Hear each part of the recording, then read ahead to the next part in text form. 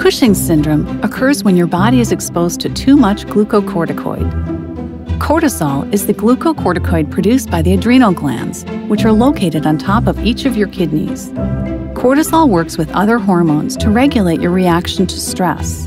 It also helps control your metabolism, reduce inflammation, and regulate your blood pressure, blood sugar, and sleep.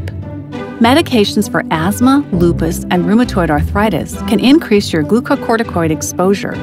However, this type of Cushing syndrome often goes away once you stop the medications.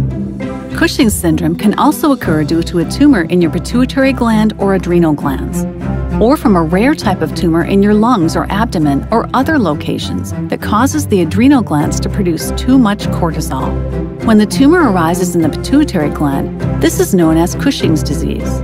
Complications of Cushing syndrome may include bone loss, high blood pressure, high blood sugar or diabetes, infections, loss of body mass, and muscle weakness.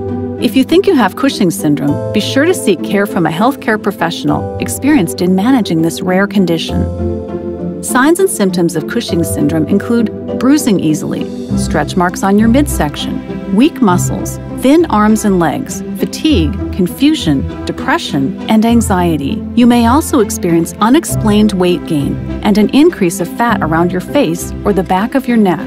Since many of its symptoms are common to other conditions, Cushing syndrome can be hard to diagnose. An endocrinologist, that is, a healthcare professional who specializes in hormone conditions, can provide the support you need. There are two basic ways to diagnose Cushing syndrome. One, your healthcare professional can take multiple samples of your saliva and urine to assess if you have increased cortisol levels. Or two, they can perform a dexamethasone suppression test. Once the diagnosis of Cushing syndrome is confirmed, then imaging like CT or MRI scans are performed to look more closely at your pituitary gland or adrenal glands for tumors. If you have Cushing syndrome, your healthcare professional will work with you to create an individualized treatment plan. Plans usually involve surgery as first-line treatment.